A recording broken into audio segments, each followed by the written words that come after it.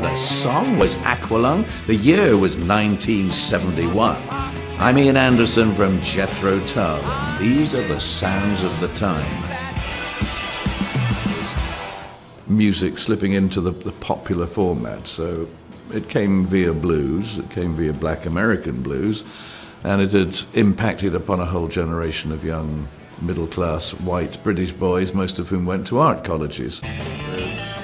Enamoured of this rather loose, slightly rebellious, and very free-flowing music that just seemed to erupt from the soul.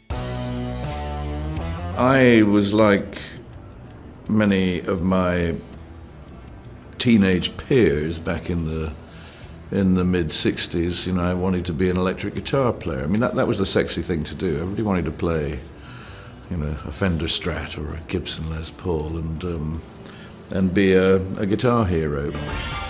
The flute was a choice, not because it was particularly thought through. It was just hanging on the wall of a music store, and I had my battered Fender Stratocaster and part exchanged it for a flute and a Shure Unidyne 3 microphone. And those two things, the flute and the microphone, served me over the next year or two in establishing Jethro Tull as a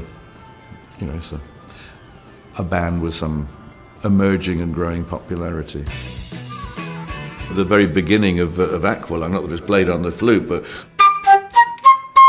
it was the classic guitar line, and that began by me playing that on acoustic guitar.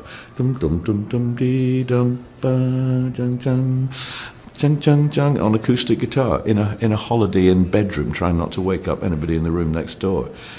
But in my head, it was da da da da da da. So when I then ran through that and showed the notes and the chords to Martin Barr, it became immediately something different.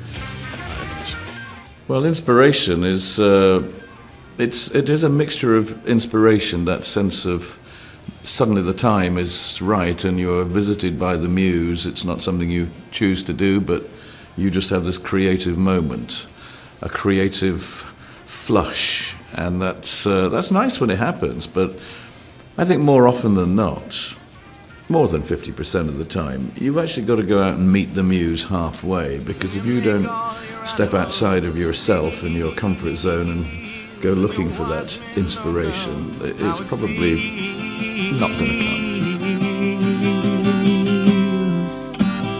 To be thick as a brick.